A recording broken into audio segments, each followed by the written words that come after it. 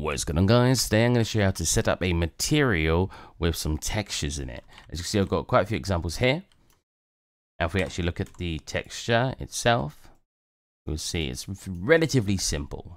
There's a lot more you could do to this, but right now we're just going to be setting up the basics of basically getting the 4 textures in and plugging them in. These textures will consist of base color, roughness, normal map, and your AO map. So let's get started. First thing you're going to want to do is go to the website. You're going to be downloading your texture. I'm using Megscans. You can use whatever you want. I personally am just going here just of ease of use for the tutorial. So I'm just going to download this Roman cobblestone wall. I'm going to set it to 2K because I don't want it to be super high detailed. Obviously for video games, you'll try to keep this on the lower end. If you're making just something for rendering purposes, you might want to go up to 8K. Go into your folder, extract it. Stone wall, which is extracted, it's stone wall here. And you'll have all of these textures. Now, I'm only going to be using albedo, which is your base color, AO, normals, and roughness. We're not using the displacement today. So if I grab all 4 of those, go into the engine, just drag those in. So what that will look like, it will create a folder for it as well. Like Roman cobblestone. Oh, I spelled Roman wrong, but that's fine. There you go. And if we just get that being dragged in, so from here, drag and drop. Now, I'm going to quickly duplicate this guy. And the first thing you can do is you can just drag your albedo straight onto the surface. You can also right click and create material, which will do the same thing. But this will not have any of the other maps on it yet. This is just going to be your albedo or base color. If I double click on it, you'll see that's all that's set up. What you've got to do is click these maps. So you can drag one in at a time if you want. Or if you click the first one, hold shift and click the last one. Just do them all. If you hold control, click one at a time. Drag those in. Now let's get some space for it. We've got our roughness. So all you've got to do is basically find the pin that says what your map says. So we've got roughness, plug into roughness. Got normals. Plug into normals, and we got albedo or AO, it says there, not drag too far away, and plug into your ambient occlusion. Align these so they look a bit neater. There you go, very, very neat.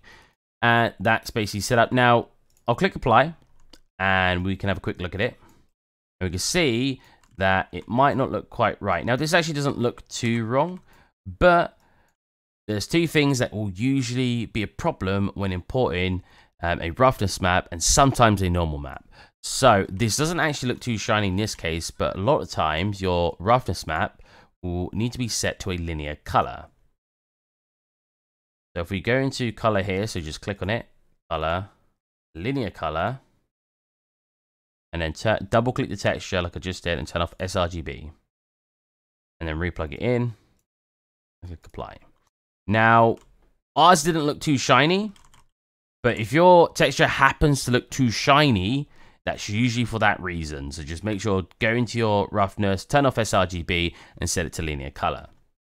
Next is the normal map. Now, the normal map doesn't look wrong, but if you actually, so click your normal map, click your texture, come into here, type in green or flip, sort of, we want to get flip green channel. So you can type in any of those words. If you scroll down, you can actually find it. I believe it's under here. Flip green channel. If we tick that button, as we're looking at the texture, we can see the change it makes. Flip green channel. See that? That just sort of, it flips the green channel of your normal map. So if you feel like your normals aren't looking quite right, that may be the reason. It doesn't look too wrong either or. But usually, or depending on where you get your textures from, you'll have to flip your normals. If we actually look at this texture over here, this one looked better with its normals flipped. So if we come into here on my other monitor, if we look at them now, if I flip them, they kind of look inverted now. Now they're back to normal. And this is flipped, and this is not flipped. Now, the next thing I want to show you how to do, after fixing those small bits of the roughness and the normal map, is how to make a material instance from this. So let's say, oh, that was cool. I want to now be able to double click in it and just have a list of the different textures I can drag in. So this is just a material right now. But if we look at, for example, my dirt has it on. Yeah, dirt has it on. We have material instancing, which will allow you to just drag the texture in instead of having to create a whole new one. So if we right click this and create material instance, which I've shown in the previous video, double click that, right now we'll have nothing. You go into your original material, right click and convert each one to a parameter and then call them what you want. I'm going to call this color. I'm going to call this rough. Just make sure you can read it, or make sure the people you're going to be showing the material to that need to edit it themselves will be able to read it. So most people will know what AO means: normal, rough, color. You can call it roughness if you want to be a bit more accurate. Cool. So now if you look at the instance, we'll have all of them along here. So what I allow you to do, if I get the instance, and let's call this one, so we'll just make this one to wood. So we'll call it wood test. Now I'm going to throw that straight onto our second one, and we're not going to see any change right now.